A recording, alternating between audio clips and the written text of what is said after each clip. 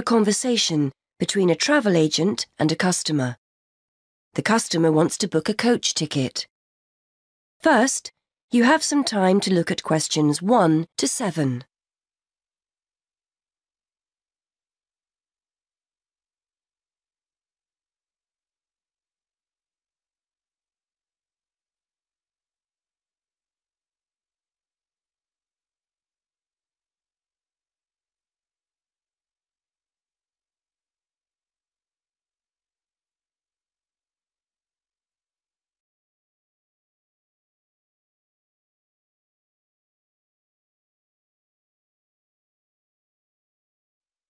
Now we shall begin. You should answer the questions as you listen, because you will not hear the recording a second time. Listen carefully.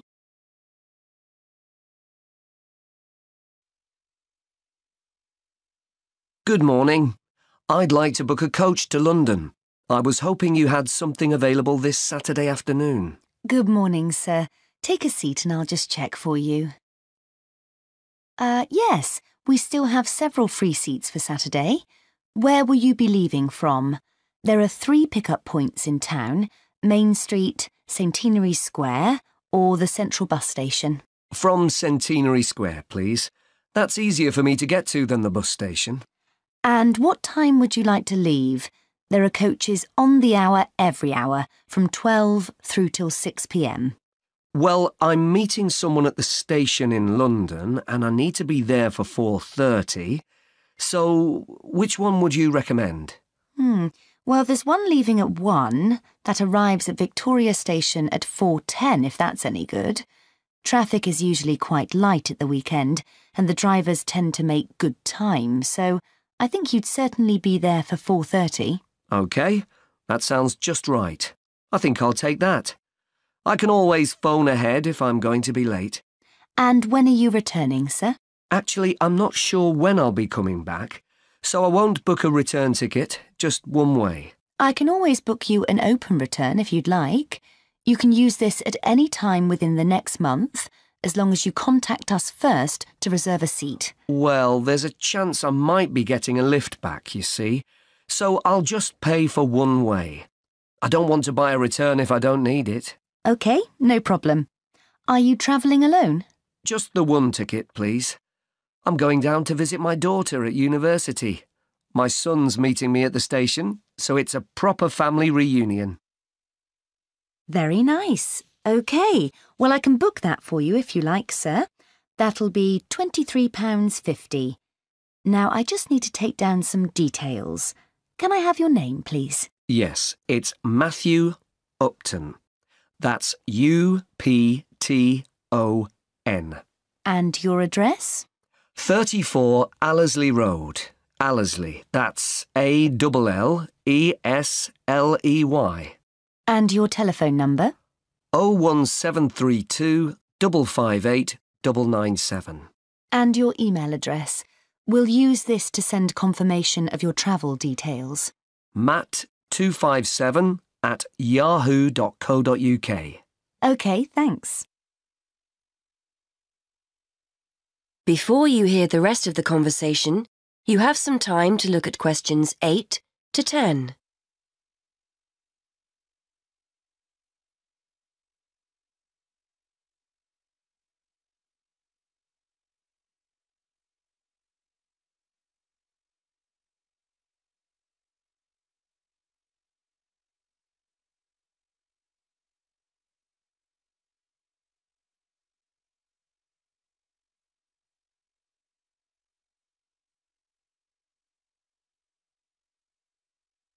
Now listen and answer questions 8 to 10.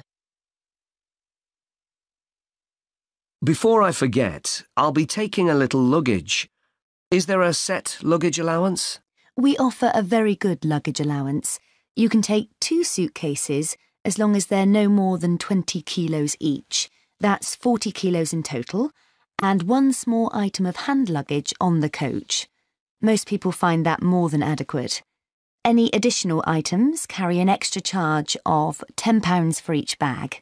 I certainly won't be taking that much, so I should be OK. I was worried I might be taking too much. Would you like travel insurance included with your ticket? It's an additional £2. No, I don't think so. No problem. It's not compulsory. OK. How will you be paying? Actually, I've been having trouble with my debit card today, and I've left my chequebook at home, so I'd better pay in cash. You'll give me a receipt, won't you? Certainly, and we'll send confirmation to your email address as well. So that's £23.50, sir. If you just wait a minute, I'll print you off a receipt.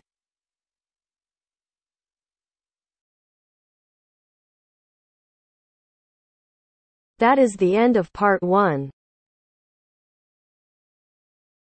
You now have half a minute to check your answers.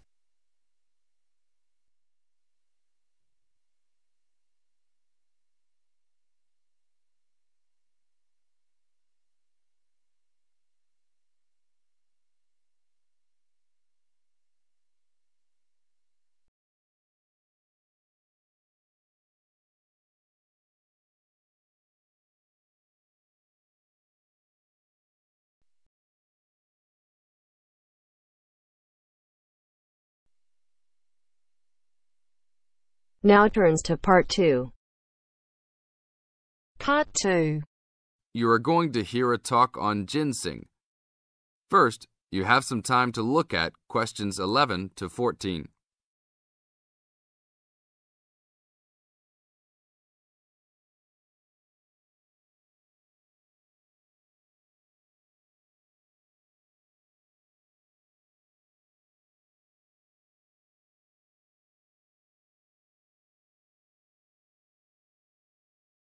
Now listen to the tape and answer the questions. Good morning. Today we'd like to talk with Mr. Schumacher of Kaiser Farms. Mr. Schumacher, what is in ginseng that makes it so special? Thanks. The key elements in ginseng are the active ingredients known as ginsenosides. All true ginseng products on the market contain a certain percentage of ginsenosides, and a number of factors determine how much. The age of Wisconsin ginseng when harvested plays a major role in determining the natural level of ginsenosides. Tests have shown that the older the plant, the higher the ginsenoside content. 5-year-old Wisconsin ginseng plants have had ginsenoside levels as high as 20%. As a family operation, one of our strategies in producing the highest quality product available is to only harvest 4- and 5-year-old roots. The majority of Wisconsin ginseng harvested is 3 years old. The reason for this is that the expenses to care for and the possibility of disease increase as the plants become older. By limiting the amount of ginseng that we plant each year, we are able to provide the necessary attention and care to produce the highest quality 4- and 5-year-old roots.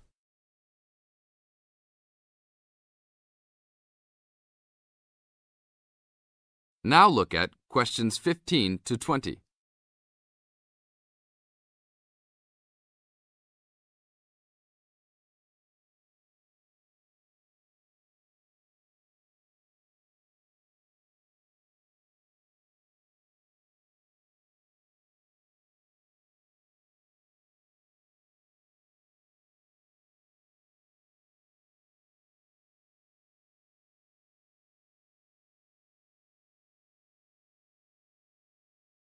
As the talk continues, answer questions 15 to 20. What is Wisconsin ginseng used for?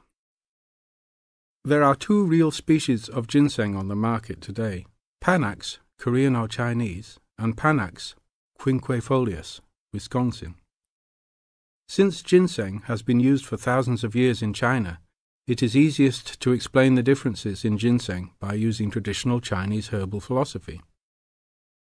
Wisconsin ginseng is considered a cooling type herb, and Korean or Chinese ginseng are considered heating type herbs.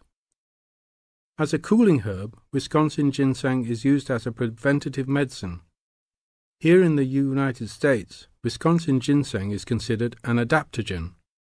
As an adaptogen, Wisconsin ginseng acts to normalize body functions and strengthen the immune system and other systems in the body. Over a longer period of time, it builds up energy and maintains the body at a higher level, acting to reduce stress and fatigue. As a heating herb, Panax ginseng is used more as a stimulant and is often prescribed in China when the body is recovering from an illness and is worn down and in need of a rapid boost of energy. It is only recommended to be taken over short periods of time and not continuously.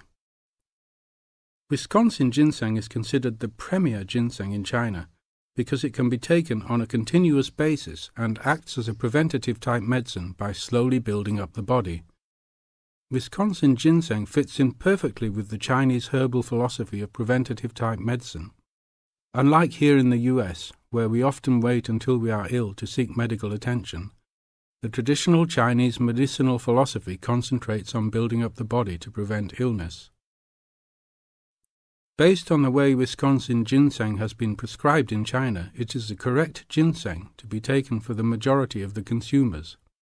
Travel to China and see firsthand the ginseng that is considered the world's finest ginseng. That is the end of part 2. You now have half a minute to check your answers.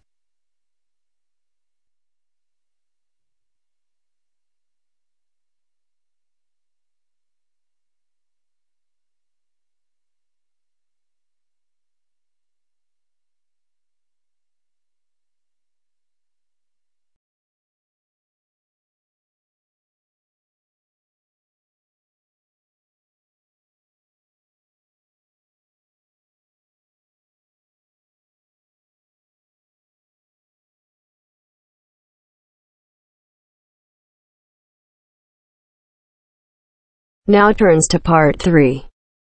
Part 3. You will hear a conversation between a student, Kayana, and a professor about an assignment. First, you have some time to look at questions 21 to 27.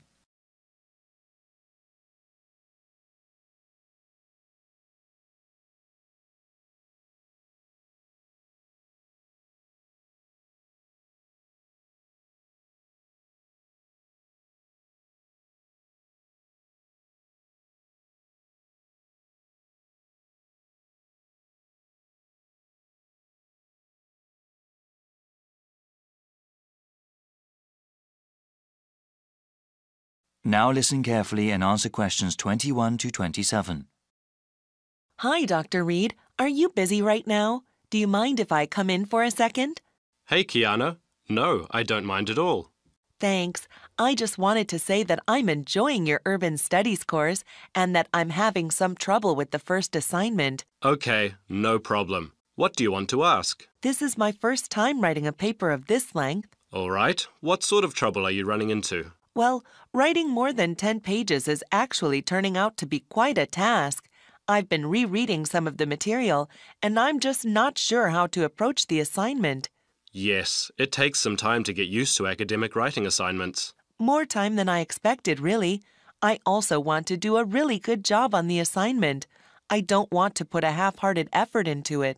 I'm glad to hear that. I'll say that these assignments get easier to manage as time goes on. That's a small relief. I mean, it gets easier to plan the assignment and to organize one's time, but it still takes hard work and a sincere effort to produce a good piece of academic writing. My role is to guide you to the readings I think are the most relevant and to give you tips on managing your time. Okay, could we talk about the readings then? Sure. We can go over them. I guess I want to ask about the Coal House text first. It seems like a pretty interesting book. But sometimes a bit over the top, no? I would recommend reading just the first part of the book. It's the most relevant to the assignment that I gave you. The rest of the text goes on about a topic we will cover later in the semester. All right, I'll just read the intro then. As for the Peely article, oh, did you read that one? Yes, I accessed it online and then printed it out. Okay. I would recommend you review that again. Also, remember what I said about the Liebskid article? I think you told the class to focus on the research methods, right? Yes. She approaches the problem in an innovative way. Let's see. For the Gary article, I think you should... Let me see. I think it would be best for you to read just the conclusion. Just the conclusion. I see. Yes. I would ask you to read the whole thing, but this way would be more efficient. Speaking of which, you should not bother reading the Wolfson article. Yeah, it didn't seem particularly relevant to the topic. Let's see. Any other reading you wanted to talk about? Let me see. Yes, the Cudler article. What do you think of that one? Ah, yes. How could I forget? That one is pretty central to the topic. I really think you must go over it again. Before you hear the rest of the conversation, you have some time to look at questions 28 to 30.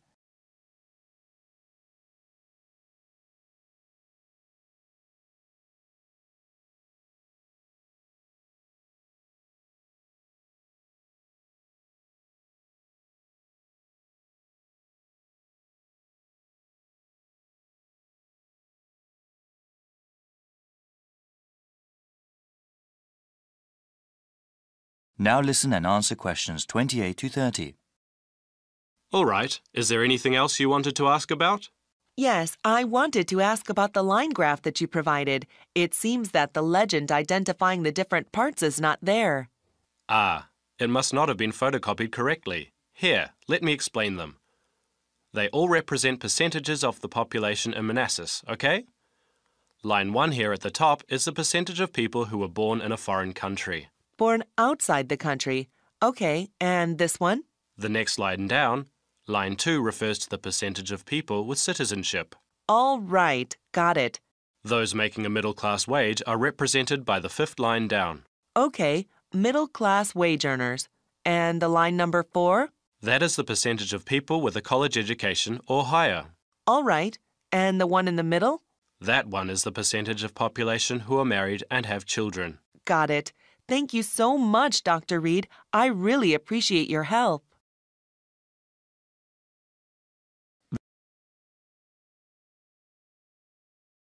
That is the end of part 3. You now have half a minute to check your answers.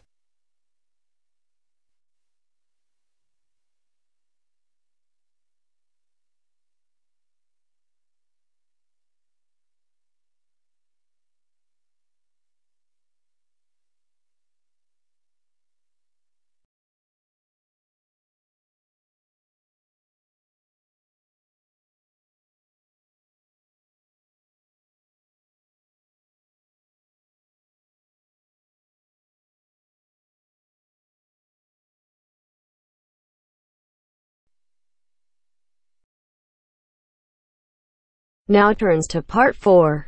Part 4. You are going to hear a talk on Canada. First, you have some time to look at questions 31 to 40.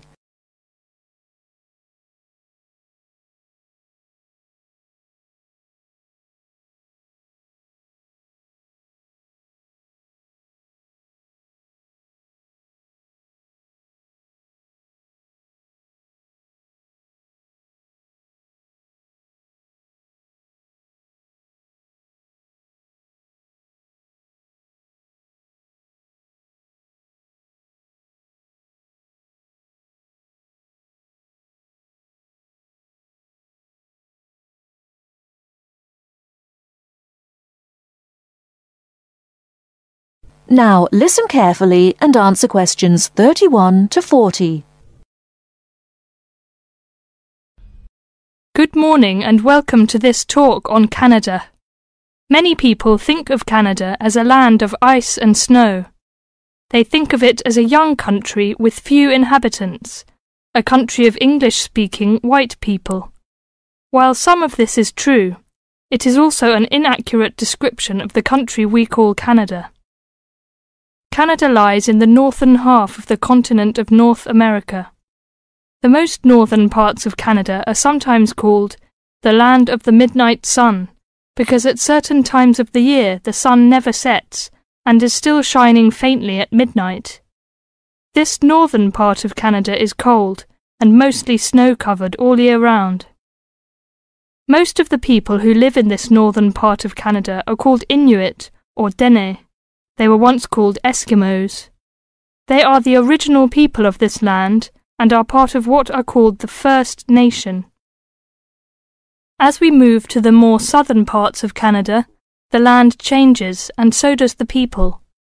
Moving from east to west in southern Canada, we travel from the Atlantic provinces of Nova Scotia, Newfoundland, New Brunswick, and Prince Edward Island. These small provinces, with small populations, border on the Atlantic Ocean. The land in these provinces is not very fertile, so fishing, forestry, and mining are the main industries, although in some small areas, agriculture is also important. If we travel west from the Atlantic provinces, we come to central Canada, composed of the large provinces of Quebec and Ontario. Both provinces are rich in natural resources, have fertile land, and are the centres of industry for Canada's largest cities. Toronto and Montreal are found in these provinces. The province of Quebec is the centre of French language and culture in Canada. In fact, Montreal is the second largest French-speaking city in the world after Paris. Finally, in the far west of Canada, we come to the province of British Columbia. This province is separated from the prairies by the Rocky Mountains and is bounded on the west by the Pacific Ocean. British Columbia is often called simply the West Coast. British Columbia is an attractive place for tourists because of its mild climate, spectacular mountains, seacoast, and beautiful forests. Agriculture, forestry, shipping and fishing are major industries in British Columbia. The people of this land of Canada are as varied as its landscape. The original settlers, those we call the people of the First Nations, came from Asia by crossing the Bering Strait from Siberia to Alaska. In their new environment, they developed many new languages and cultures. In the 16th century, the first Europeans arrived in eastern Canada. They came from Britain and France. By making treaties with the original inhabitants, they gradually established colonies in eastern and central Canada. After a war with France, Britain took over the French colonies in Quebec and eastern Canada. By the end of the 18th century, all of Canada was under British rule. From this time until the present century, most of the immigrants to Canada were British, Scottish, and Irish. In this century, however, Canada has had an influence of settlers from all over the world. There are now hundreds of thousands of people from Asia, Africa, and South America who now call Canada their home. That is the end of part 4. You now have half a minute to check your answers.